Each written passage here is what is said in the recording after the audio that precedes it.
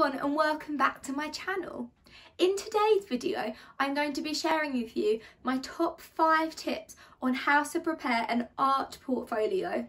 So this is applicable for anyone who's applying for a university course in art, textiles, product design, or if like myself, you're applying to study architecture. Hopefully these tips should give you some ideas on how to prepare your portfolio. I will take you through my portfolio to show you the kind of work that you could put into a portfolio.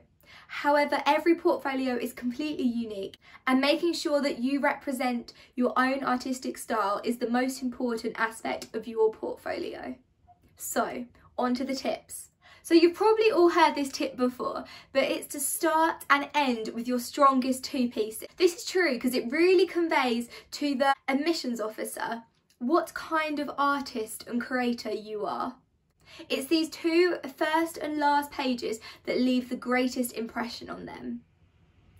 So if you have done an A-level like art or any creative subject, I would strongly recommend that you use one of your final pieces or one of those that you've got graded highest on for these 2 pieces, so you can leave a great impression with the admissions officer.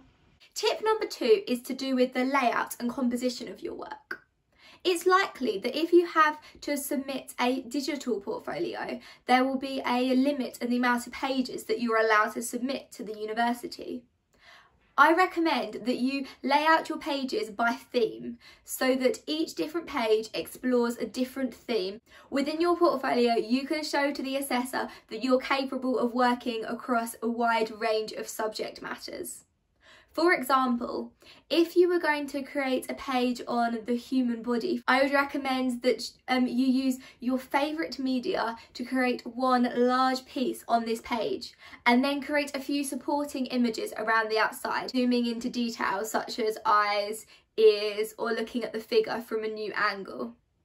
In these smaller images, you will be able to use a range of different medias, as it's really important within your portfolio to have not only balance between your pages, but enough variety within them so that the person looking at them doesn't get bored straight away. Tip number 3 can be viewed slightly differently depending on whether you're presenting your portfolio in person or whether it's a digital submission. It's all about creating a story and a narrative as the person looks through your portfolio.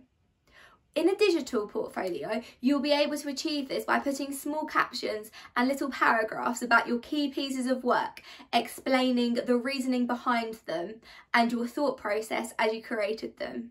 If you have an interview, it's worth thinking about ahead of time how you are going to convey your thought process, sharing your story as you were thinking about these pieces of artwork.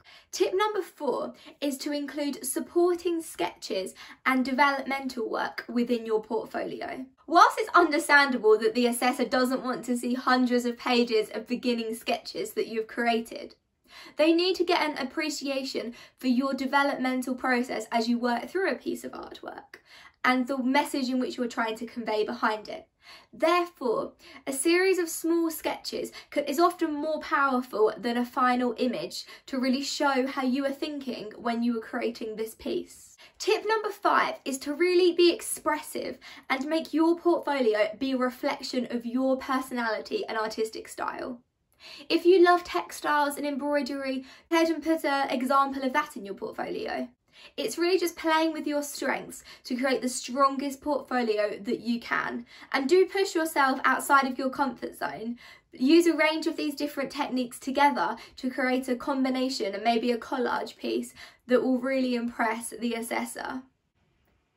And my final tip is a bit of a bonus one for those of you looking to study architecture. I'm sure many of you are debating whether or not to include buildings within your portfolio. As you'll see shortly, I did decide to include a few buildings within mine. However, this is definitely not necessary at all. If you do, please focus more on the development side behind them. For example, including some models that you've created, a sketch plan, rather than just putting in 10 paintings of your favourite buildings. So now I'm going to show you my portfolio that got me offers at various universities, including my final choice that was the University of Nottingham. So I started off my portfolio with a big statement piece in which I looked at the form of the Taj Mahal. However, to make this piece a bit more experimental and expressive, I used the colours of the Indian national flag to splatter within the dome structure to show how the Taj Mahal was a representation of Indian national identity. I also included a few examples of developmental work that I did revolving around the background of this piece. Here I experimented with different splatter techniques, using varnishes and using tissue paper to create various backgrounds. The next piece was a mixed media project in which I explored different animals and the habitats in which they live. My next spread includes 5 images exploring the human form. Here there are 3 images that I created using 3 different medias to explore the figure. And then I zoomed in on the lips and eye detail to create a more detailed study. After that page, where I developed my portraiture skills, I put an oil painting of a transcription by Rembrandt and also a fineliner transcription. The next piece was created specifically for my application to Sheffield University.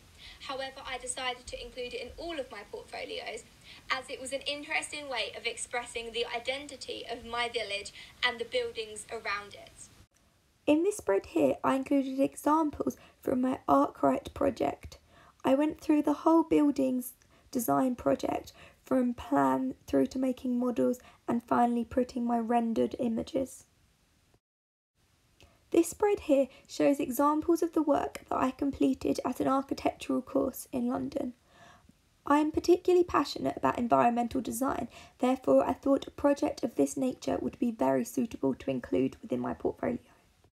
Within these final 2 spreads, I draw upon the idea of Tower Bridge and the skyline of London. By using a range of media to paint and draw similar building types, I really express and develop my ideas before putting an example of my final piece for GCSE art that was Tower Bridge. Now I'm showing you a flick through of my sketchbook that I showed to my university interview, and I also included extracts of this within my online portfolio submissions. I tried to include a range of different media types as well as focusing on a variety of different subject matters. However, towards the end of the sketchbook, I looked more at buildings as this is what I was going to be assessed on as part of one of my interviews. I really hope that this video has been helpful to you and given an insight into various ways in which you could prepare your architectural or design portfolio, as these tips are very applicable for all design courses. If you've enjoyed this video, then please do watch my other video in which I give my top 10 tips for prospective architecture students and freshers about how to prepare for their first year of studies. And please remember to like this video and comment down below if you're preparing a portfolio for an art related course. And do please subscribe to keep up to date with more exciting content from me. Bye bye.